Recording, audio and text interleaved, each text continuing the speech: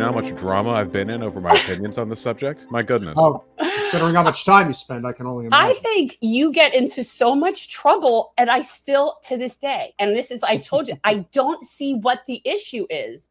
You never come off mean. You never come off hostile. I don't understand why. It's like they just cannot grasp that you might not say something they agree with. Like, well, I try not to. I've definitely had a few moments. My initial Twitch ban was actually a product of me not being able to contain my rage at the injustice inflicted on the Palestinian people by Israel. So we've been moderating the tone with which I discuss this issue a little bit as time has gone on. Yeah, have you? Well, we got demonetized not that long ago, which was kind of sad for us because it wasn't like we were making big money, but we were at least able to have something.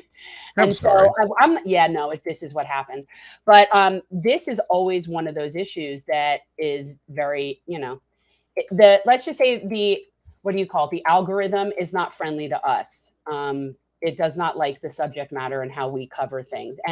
But I recall you did something that was very impressive to me a while back, which was when you did like a huge fundraiser for Palestinian children.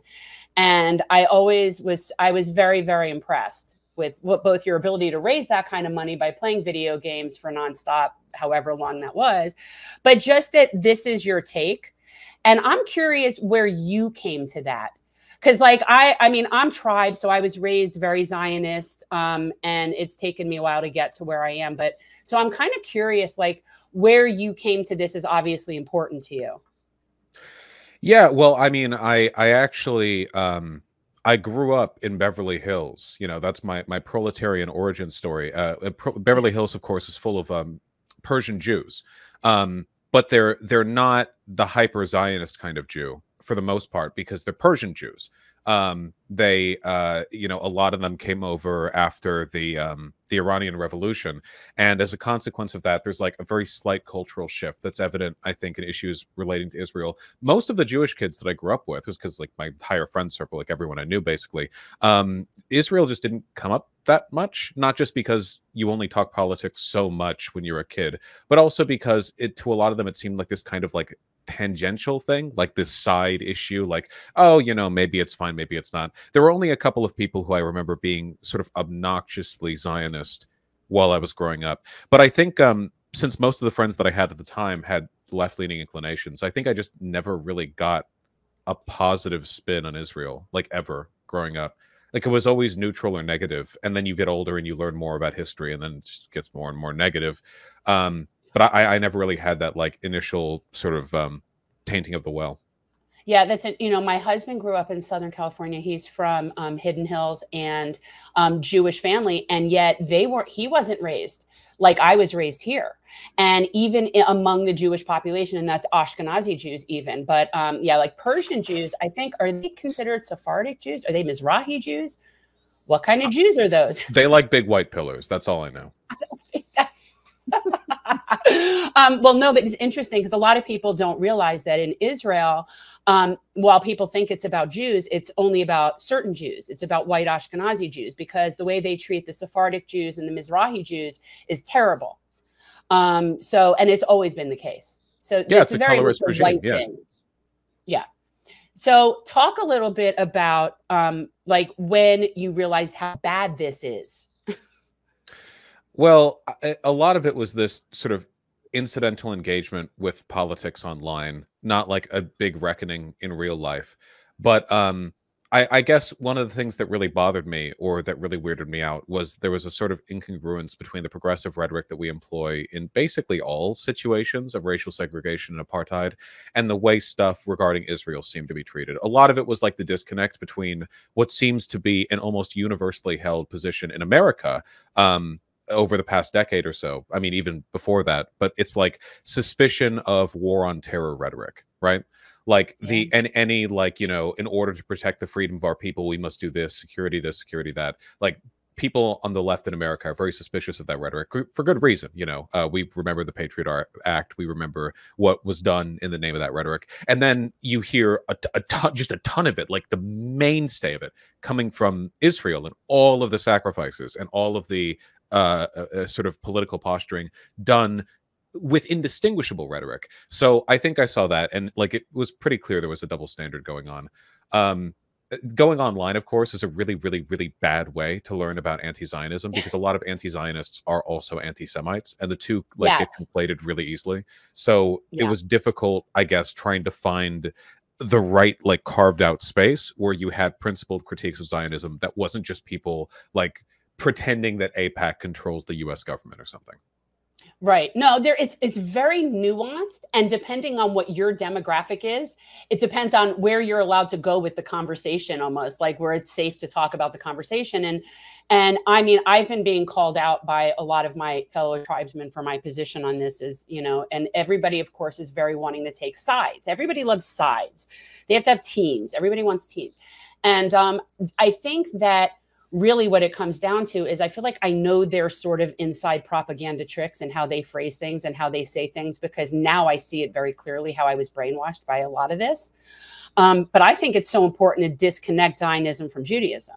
This whole, what is going on in Israel, to me, is one of the biggest causes of anti-Semitism that we have going on right now, because this complete conflation of Judaism and Zionism, and they are not the same thing. And I think that that is something that I spend a lot of time trying to do, is deconstruct that concept, because there are more and more Jews that are waking up, especially in this country, that are not happy with what's being done in our name. Yeah, the association between Semitism and Zionism is really, really destructive for Jewish people, I think, largely because it implicitly sort of implicates Jewish people in the crimes of the government of Israel, which is obviously not good, you know, reputationally. Obviously, like, it's not as though Arabs in the Middle East were super cool with Jews, like historically, but things have only been made worse recently. And a lot of that is because Israel is like a geopolitical like firecracker that's been thrown in the region. A lot of that gets displaced, and because Israel is always screaming that they are representative of all Jews, you get that back and forth. And obviously, like throughout history, every time you see like a merger of state and religion, things get really bad really quickly. We're seeing it in India with Hindu nationalism, where you have this like synthesis between Hinduism as a cultural force and like the power of Modi's government. We see this in America right now with Christian nationalism being one of the preferred dog whistles for like modern day American fascism. It's just not good. Wherever this happens, it's just not good. It's just not, it's not good politics, you know? Right. I'm not a fan of a theocracy or an ethno-state. I'm just not. I've come to the big epiphany, which I can't believe I didn't come to it a lot sooner, that in order to have an ethno-state, you have to commit an ethno-cleanse. And those two things go together. And that is something that is like, and I have since realized that I participated in ethnic cleansing when I was, in fact, over in Israel on a trip with Alexander Muss High School in Israel, which is also partially under the JNF, Jewish National Fund, for people who don't know. And I now know that places where I was planting trees were not really meant for us to be. And I now know that I was used as a tool of ethnic cleansing.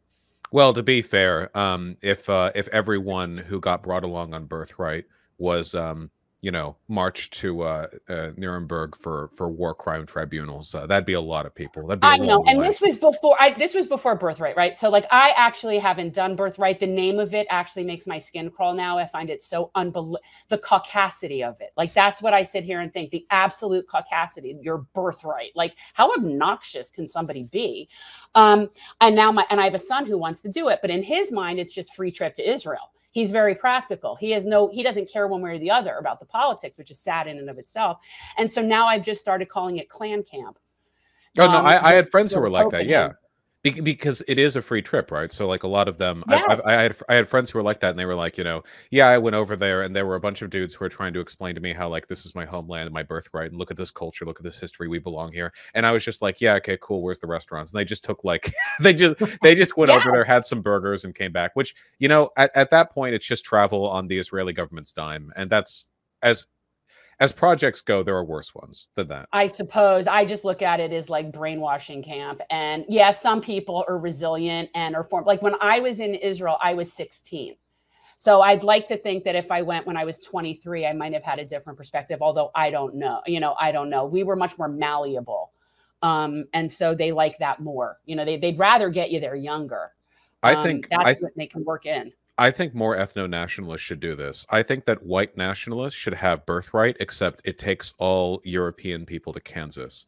And they like free trips to Kansas, and they're like, look at our culture, and they're like gesturing out at a cornfield or something. They're like, here, stay, make white children. Everyone just basically, you think we should like basically colonize Kansas with all the white folk? That's kind of mean to Kansas. Don't they have indigenous people there? I mean, I would think that's kind of mean to do that to Kansas. Okay, what about Minnesota? How about South Dakota? No, wait, they definitely. No, I think Wyoming is where you got to go. First of all, that's the only state that I did not get a donation from when I ran for Congress. So there's that. And also, and I think it's a Dick Cheney thing. I have this thing, and Wyoming's beautiful. It really is. But don't you like Liz Cheney? No, I do not care for Liz Cheney. Thanks for watching. If you want to support our mission to transform politics into service, please like this video, subscribe, follow us on social media, and consider joining our Patreon, where you'll get early access to our interviews as well as other exclusive content. Links are in the description. Peace out.